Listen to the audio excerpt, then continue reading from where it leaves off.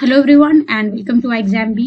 In this video, I am going to give you some important descriptive questions for NABARD IT. I will be bringing this series for all of you who are actually going to prepare and are preparing for the phase 2 of NABARD IT. Descriptive questions play a very important role as well as the MCQ section. So I will keep bringing videos on the descriptive questions and the MCQs, like important MCQ questions, which can be a potential candidate questions or the concepts for your exam. So before I proceed for this particular video, I would like everyone to hit the bell icon and subscribe the channel so that you never miss these kinds of videos which we are going to upload in this upcoming week. Also, we have uploaded a lot of videos, total 6 videos on the previous year descriptive questions of NABARD IT 2021 and 2022 with sample answers as well. So for that reason, I want everyone to subscribe and like the video so that it can be reached to every student out there. So we all are helping each other by these contents on the YouTube. And I would like you to appreciate our effort by liking the video. Okay, so now I'm going to proceed for some set of descriptive questions.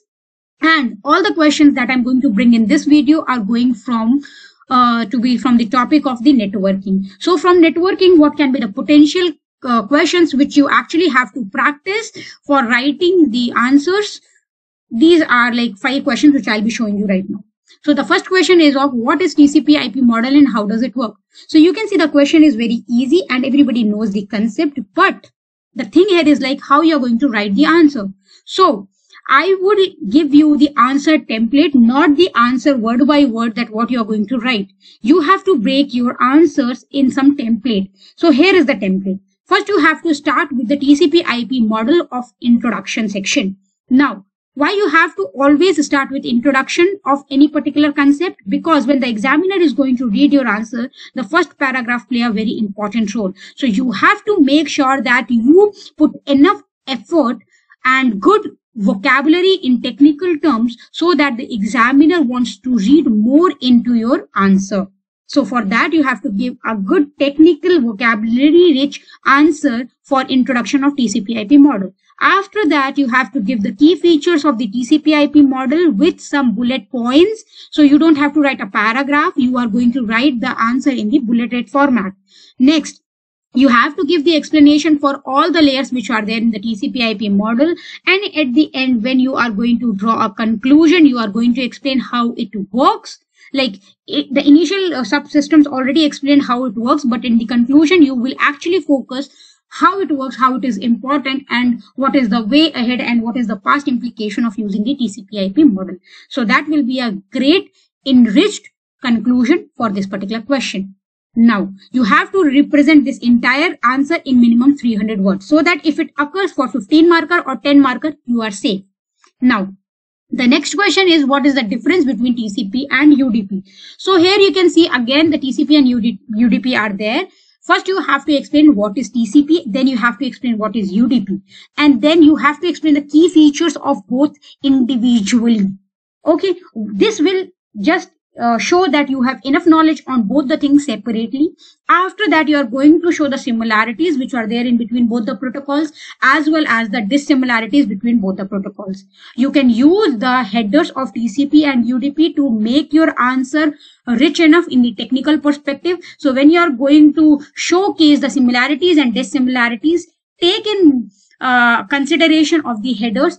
Whatever is in the UDP, whatever is in the TCP, there are common source addresses, source destinations. These kinds of things are there, which addresses are actually required by both of the protocols. So you can just say these are the similarities, both are used for transmission, and then you can jump to the dissimilarities, which one is better and how everything goes. Now in the conclusion, you can mention that which all protocols take help of the TCP, which all take help of the UDP, when you should use TCP, when you should not use TCP. So when you want everything to be connection oriented and you want everything to be concrete, you will go for TCP. Other than that, you will go for UDP if you just want the transmission to happen without any connection orientation.